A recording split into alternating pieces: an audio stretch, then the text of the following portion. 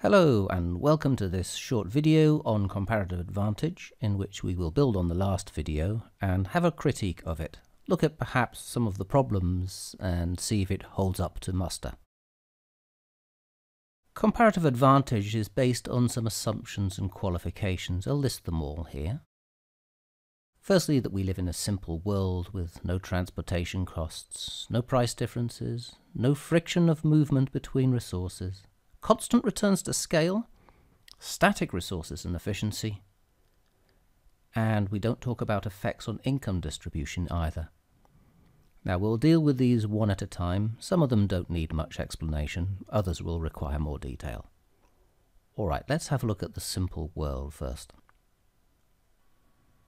The idea of comparative advantage is normally just based on two countries and two products. Here we have Britain and France, and coffee and melons.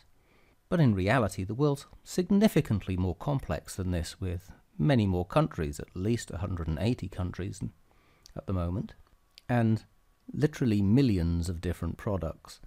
The question is, does this model of a simple world hold up to the reality of a far more complex world? We'll have a look at the evidence in the conclusion.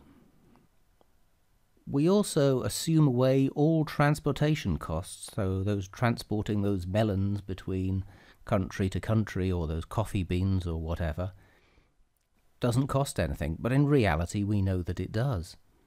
You cannot get your trains, your boats or your lorries for free. So a more robust theory would require us to have a look at those transportation costs. We've also assumed away any difference in prices. We've sort of assumed that coffee is equal to rice and that it's valued the same in all countries. But again, in reality, people might value coffee more than rice or rice more than coffee, and it might be different in one country from another country. Again, the theory doesn't take this into account, and perhaps it can't. The theory also doesn't try to take into account that the switch of resources is not friction-free. The skills, the equipment and the land needed to produce coffee may be very different, probably they are very different, from those needed to produce rice.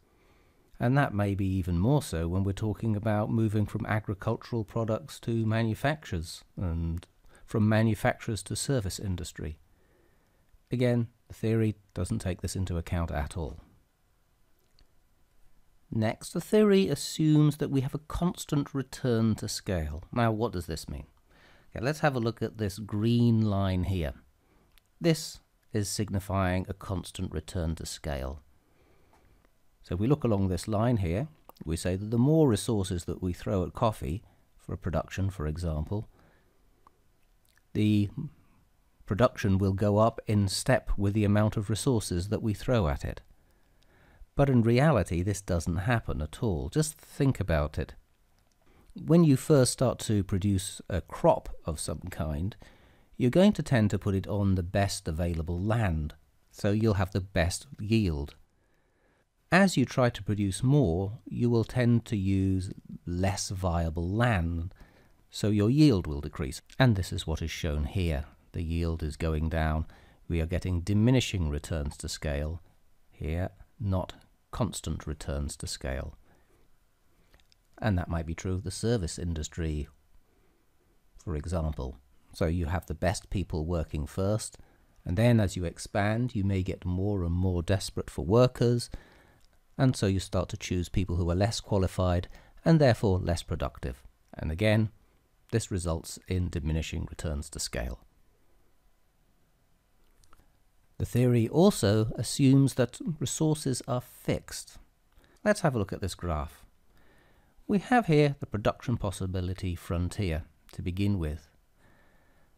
But as we begin to trade, we start to learn things from people that we're trading with. We get better at production because we have imported technology, we've imported skills. So as we go along, our production possibility frontier should push out, because we're getting better at doing things, we're getting more efficient.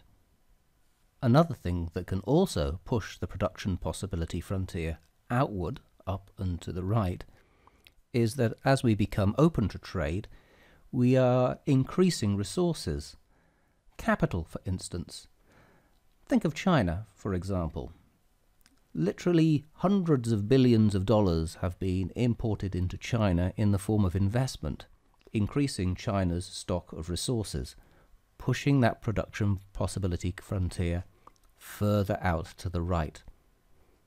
If we go to the other side of the globe, for instance, to Europe, Europe has become more open to immigration over the last few years, bringing more cheap labour into the continent, pushing the production possibility frontier out, particularly of the low-end production things such as agriculture, and perhaps in the healthcare sector as well, in the form of nurses and carers.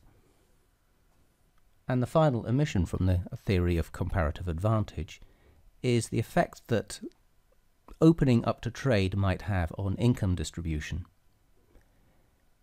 Just because we get GDP growth doesn't mean that everybody benefits from it. In fact, this is becoming more apparent. Some people are doing very well and getting to live in palaces. Others are not doing so well at all and may end up on the street. And this, of course, is a big issue, especially when you're trying to sell the idea of open trade to the population as a whole.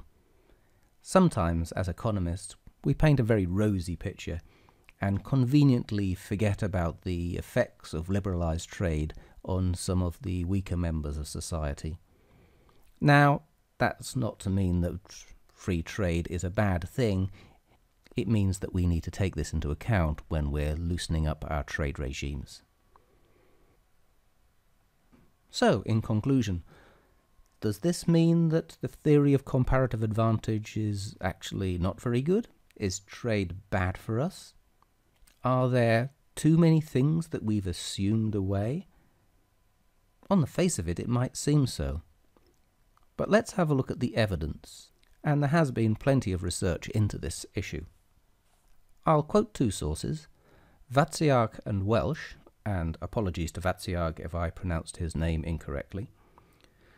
They found that in the second half of the 20th century at least, countries that liberalized their economies experienced a 1.5% per annum increase in growth over those that chose to keep their economies closed. Now, 1.5% doesn't sound very much, but if you add that up over a few years, it becomes really quite significant. Later on, Frankel and Romer showed that an average of 1% increase in the ratio of international trade to GDP produced a 0.5% increase in the incomes of the population. And again, that's not insignificant. The more you open up your economy, the richer the people of the country get. In the next videos, we'll be looking at some more trade theories and how trade theories have developed over the 20th century.